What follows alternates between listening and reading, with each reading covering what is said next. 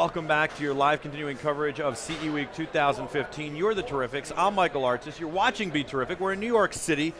I'm just going to pack it all in here. It's almost the end, so we got a lot to get to. We've got Power Go-Go on set. This is an amazing wireless charger for your cell phone.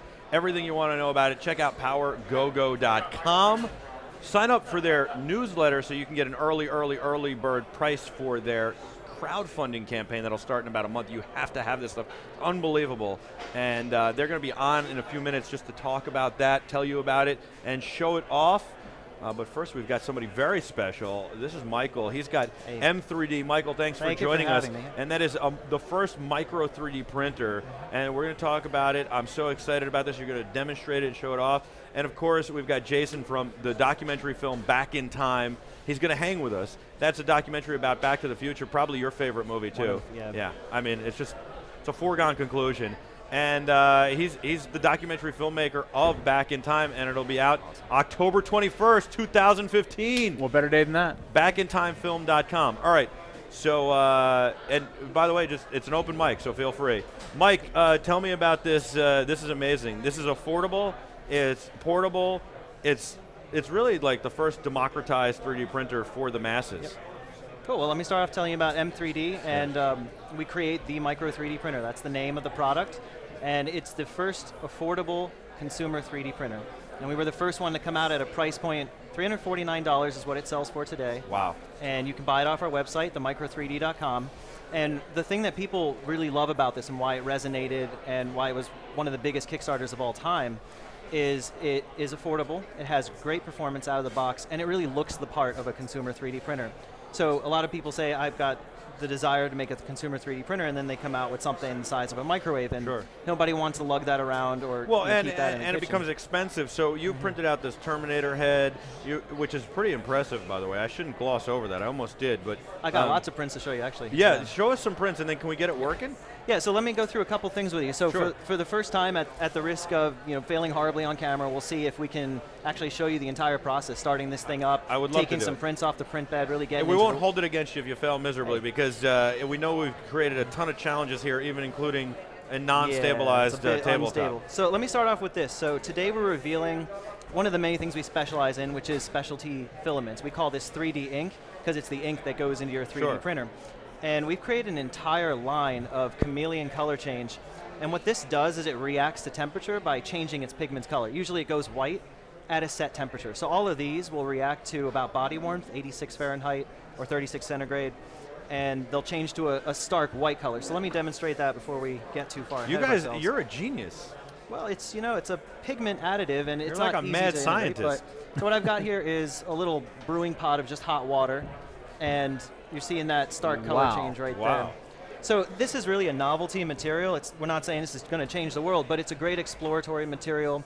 Maybe someone can use it to monitor their print quality or look at a garden or tell them that a faucet's too hot. But the real win here is it's super engaging for children, and that's where a printer like this is really going to get its I like that you did fun colors, and I think it has to be super engaging for children, because we got to get, STEM is really important. It's all about education. We got to get the kids involved in engineering, especially in the United States of America. We used to be, consider ourselves a superpower and this very big player, and we manufacture almost nothing here in the United States. And I think we got to bring it back, and this is where it starts. And we actually manufacture the Micro in Maryland. You do? We design, assemble, deliver, ship. Awesome. Customer support. Everything's done under one roof. And I'll tell you this, we can build this in the USA cheaper than you can in China. Really? I love it. I love it. Teach everybody else how to do that. Well, I mean, the key is design for manufacturability, so we've got things in here. Well, what's great is this will also foster more development in the United States, because people can develop their products and prototype them before. Use the printer as well, but it didn't make sense to us to both manufacture 3D printed parts, but then make the 3D printer in China. So there's a lot of things that make that possible, such as this. This is a snap fit, so it's not going to damage the printer. That's how we assemble it quickly in the USA, so the labor costs are kept in check. Very cool. Right? So let's go through a couple things here. So the first thing is I'm using a Winbook. This is just a really cool thing. It's a $69 Windows tablet, Windows 8, And you can get it in Micro Center of all places. And I've got this holder for it that's also 3D printed. Common question is, how much does something like this cost? What does it take to build? Well, you're looking at maybe 10 cents of plastic. Right. You're looking at maybe 2 hours of printing time. And you can use also Android and iOS devices as well? You can use Mac. We're not set up for iPad yet, okay. But the most common Windows. So this is an STL file it's creating, I would imagine? That's correct. The standard for a 3D printer is an STL file. You can import open standards like STL or OBJ. Our printer does also use another open standard called G-code, which allows you to control the individual path of the print head. If you want to do more advanced stuff, it takes a little bit of extra setup. Excellent. And yep. So, yeah, take me through it. Yeah, so let's go through a couple things here. So do you want to do prints first? Do you want to, let's do print. The operation. Actually. Yeah, let's do that. So the first thing is I actually took this at a couple stages. So here's a print after maybe 10 minutes. Yep. And then the print on there is maybe 20, 30 minutes. And then here's the finished print. You can hold nice. Your phone on that. So the first thing is... Nice little phone holder. Yeah, can you see that on camera? Yeah, we can see it. So the first thing is we've got a removable print bed. And inside there, we're hiding the filament spool. Oh, that's where you're putting the spool. It's actually running out, yeah, so it's running out. I told you he was there. a genius. Yeah, no, you weren't kidding. Because there's no point in bringing this in your house. It's sleek and compact, and then you've got this thing sitting out the side. So here's what we've got. This is a surface which allows the material to stick to it really solid, but when you want to remove it, it doesn't take a lot of effort. Usually you get like a spatula or something and try to pop it off, and that's the common way to do it, but there's another way to do it. You can actually put this thing in the freezer, and just the difference in thermal expansion will cause it to crack off. That's one way to do it, but the actual easy way to do it is we've got this sticker, and once you start... Peel and stick. Yeah, once you start pulling on this sticker, the whole thing just pops right off. Wow. And it's got a super clean bottom. Oh, wow, it's very finished. Yep. I'm very impressed. Check this out. So what we're going to do is get this thing jump-started. We're going to hit print. There's really not much to this. It's like a normal printer. Draft, medium, best. What are you going to do? He is a genius. I'm serious. Print. I'm not... It's going to do all the math, all the calculations to optimize it, so you don't have to think about anything. In the meantime, we're going to reload that print bed and talk about some prints. This thing is on telling me to start faster. All right, so let's go through a couple prints. Try opening that. Okay. Wow. Yep. This is... it's a Russian nested doll. Yeah. So that one's a bit ambitious. Yeah, there's no other one in there. But this is cool. You basically also, you've made it screw. I mean, you've made threaded screws. This is amazing. So this is a really challenging print, and what we've done is actually created the threads straight out of the printer. So the way this thing prints, if I may, the way it actually prints is as a single object. So this part will print over there, and this part will print next to it. So you just crack both pieces off like I showed you, take it off, ready to go. and you just screw it on. Now the color on here, you painted on, or that's... Yeah, so let's talk about the Terminator head. So the Terminator head was made by Mark, one of our engineers at M3D. And what he's done is just chosen a silver. It's got a pearlescent silver finish built into it. And I think he just took some marker, a silver Sharpie pen, literally did some work for 2 seconds. That extra color makes this guy really pop. Absolutely. He's a funky model. So let's print something. How about that? We already started it. Oh, we started it. Yeah, so what this thing's doing is, it's really slow and hard to tell, but he's moving down, getting ready to go to the surface, and it'll start going without us even doing anything. How did you think of this product? I mean, obviously there are 3D printers on the market, but to say, I really am going to bring this affordable, and I can do it, and I can make it really consumer friendly. Right, so when me and my co-founding partner, David Jones, we were buddies from college, and we started going into robotics, and I was trying to build a robotic coffee machine. He was trying to build a harvester for a farm. And the biggest problem is you want to get an actuator. That's a hand or something that moves or grabs. And every time you want to make it strong, you need this really heavy motor. Well, that cascades throughout the whole system. If you have a heavy motor here, you need an even heavier one here. You need even more expensive electronics to drive that. So all those costs are compounded in all of the 300, 350 3D printers that are out there. They have very rigid frames, very heavy motors, very expensive electronics that need to drive high currents through it. What we've got instead is a system that runs on 5 volts, about 10 watts. That's about as much power as an iPad. Yep. You could even run this thing off a battery if you really wanted to, if you attach like a portable battery pack or something to it.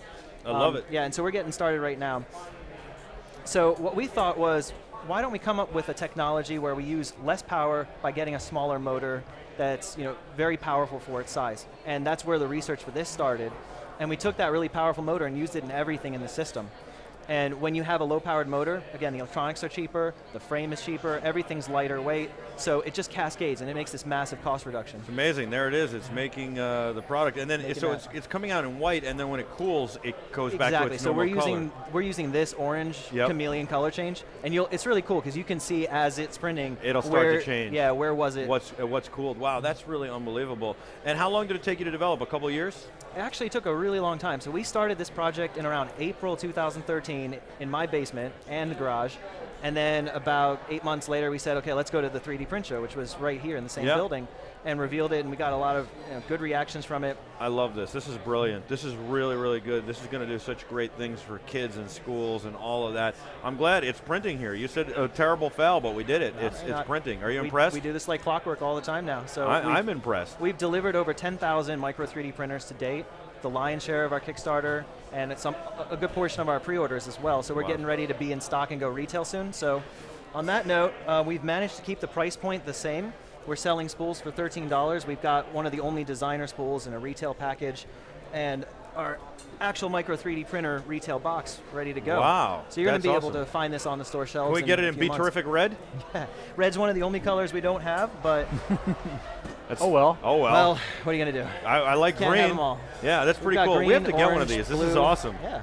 I like that a lot. Now, what kind of material is it? Is it BPA free or all that stuff? All of our materials are what you call RoHS compliant. That means there's no mercuries or leads or BPAs in them. The standard material is called PLA, stands for polylactic acid, which is actually derived from a renewable material called cornstarch, tapioca starch, any type of starch. That's the standard, and then there's a lot of other materials. So one thing I brought for you, which we're revealing today as well, is M3D Flex. Oh, wow. This is a much better material than the previous generation. It flexes. Squeeze it as hard as you want. This thing flexes in. Wow. It's like this a is stress ball. Check this out, Jason. This is one of these stress ball. Yeah, that's what he said. And what's neat about that is this. If I take this print and go like that, it's not going to resist me all that much. It'll go crack. This thing, on the other hand, is super tough. That is really cool. You make bracelets and all sorts of stuff. Yeah, and if you're going to be selling this thing and children are going to be using it and they're going to want to have a wearable or something like that. Oh, we got to get one of these in the office. I like this thing. Thank you so much. Before you go, I got to ask you one question real quick. And that is, when you were a kid, did you ever think you'd be doing this, or were you always a geek? Were you always into this stuff, tinkering? I'll give you two answers to that. The one is, what did Back to the Future not predict? A lot of things that we have today, and this is definitely one that just hit me a couple years ago, and I was like, whoa, where did this tech come from? But the other answer is, yeah, absolutely. I was always interested in mechanical engineering and tech and innovation. Great story. I mean, you just start this in your basement, and you've grown to a great company. You did an amazing Kickstarter. 10,000 units you've delivered. 3.4 million raised in that month. Oh, wow. We're excited about this. We want to have you in studio at some point since you're in the area. That'd be great. We got to get one of these in studio for sure. And keep on keeping on, man. The Micro, what's the website again, real quick? It is themicro3d.com. Themicro3d.com. I think everybody's got to get one of these, especially if you have kids, to get them interested. What do you think? I love it. I just wish I could design something. The good thing is you don't have to. You don't have to. You don't have to. Number one, there are these scanners. Downloadable stuff? Well, there's downloadable stuff, but there are also these scanners that you can plug in, that you can put on your iPad or whatever, and you can scan a person's head or whatever. Adam scanned my head and made a bust of me on his 3D printer. There's actually that's awesome. There's a new field that's been forming in the last 6 months maybe. And what it is an app market where it's in between intense CAD design and just downloading a model that's made. And it's an app where you can modify things. So it's like digital Mr. Potato Head. You put in the eyes and ears you want, you maybe stretch and pull on it, and it's symmetric, and then you export that. Yeah. So in addition to the scanning. In addition to the scanning, and of course you can just pull stuff from all sorts of free places online. And like the Padcaster gave us a design to print out for them, and they gave it to us. Like their engineer did it, and we have a 3D printer. So we need one of these, though. This is awesome tech. Themicro3d.com. I'll teach you one more thing I learned today. Yes. Sign language for 3D printer. Wow, How very cool is nice. that? I love it. That's Michael. That's Jason. He's from Back in Time, backintimefilm.com. And of course, don't forget to go to themicro3d.com. Really awesome, Michael. Thank you for checking, for bringing that to us and letting us check that out. You're the Terrifics. We'll be back with a whole lot more. Jason's going to stay with us. We'll be back with a whole lot more right after this. Don't go anywhere.